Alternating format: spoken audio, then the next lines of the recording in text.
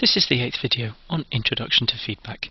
This particular video is going to focus on the impact of feedback for high order systems, and in particular proportional feedback. So previous videos used a number of examples and some analysis to illustrate that proportional design leads to changes in the behaviour for first and second order systems. This video is going to give some general observations for higher order models. So we've given an example higher order model here, which is a fourth order, as plus b of a cs to the 4 plus ds cubed plus es squared plus fs plus h. But you should note this is somewhat arbitrary. You could have a different numerator here, you could have a different order, but we can't cover everything, and so we're trying to give indications of what happens with higher order systems.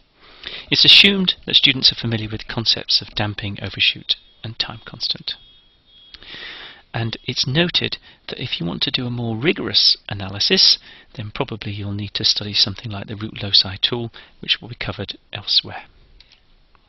So first, let's summarise the scenario. We've got this closed loop. You can see a compensator M of S and a system G of S, and we're going to assume that the compensator is given by a simple proportional gain K.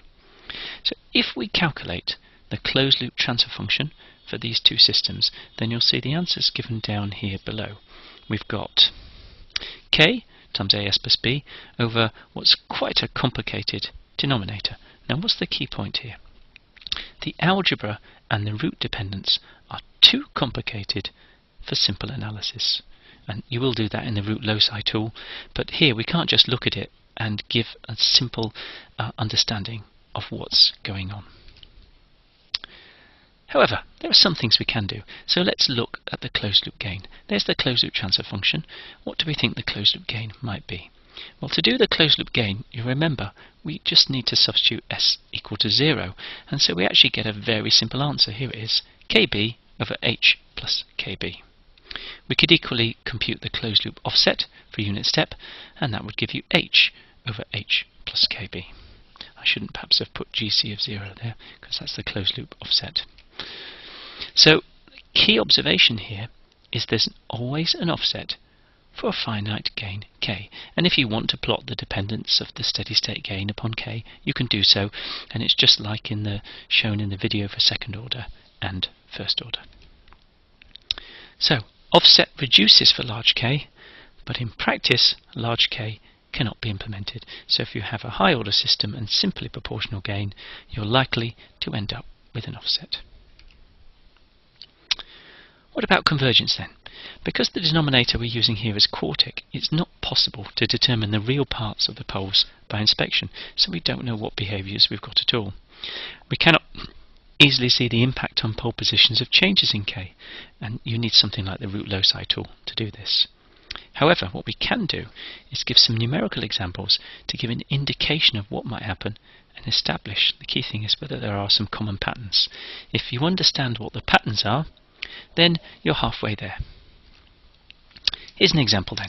You can see we've chosen a particular g of s at the top, 5s plus 15 over s to the 4 plus 9s cubed plus 30s squared plus 42s plus 20, and then what we've done is we've said, right, we'll close the loop with some various proportional compensators. There they are, k equals 0.5, 1, 3, 10, 12.9.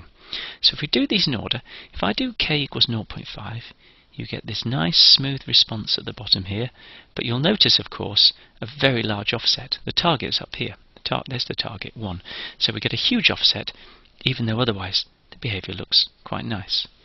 If I increase the gain to 1, I get a slight oscillation and a better steady state gain, and it still converges at a reasonable speed.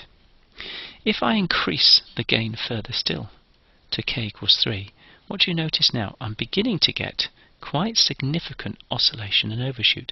So although the steady state gain is increasing, so the offset's reducing, I'm now getting a lot more oscillation, and also you'll see it's slow to settle.